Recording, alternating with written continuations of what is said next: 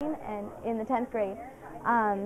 This year my project is a continuation project of last year, and what I did last year was create an algorithm, and I created a song based on the digits of the number pi. And I took the numbers of pi and applied my algorithm to them and plotted them into Finale Print Music 2007, which is notation software for musicians.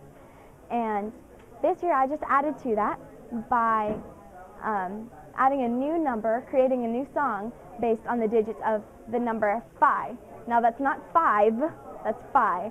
And Plato said that it's the most important, most binding mathematical relationship in the universe. And I definitely agree, learning how much pi is in. Phi, excuse me.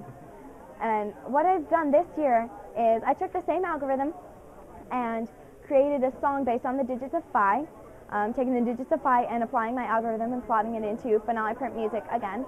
And I also reworked the waltz of pi that I did last year, modifying a few things. And I also made a song based on pi that was in 4/4 time instead of 3/4 time. So it's not a waltz, it's just a song.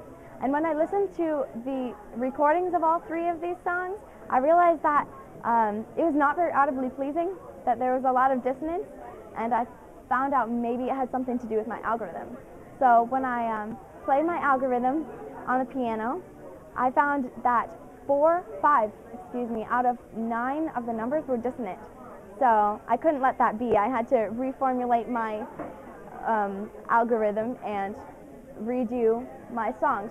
So all total on this board there are 7 songs, and I found out my final conclusion was that the music of the golden number phi is the most beautiful out of all of them. Stand up. Okay. All right, let me see about this.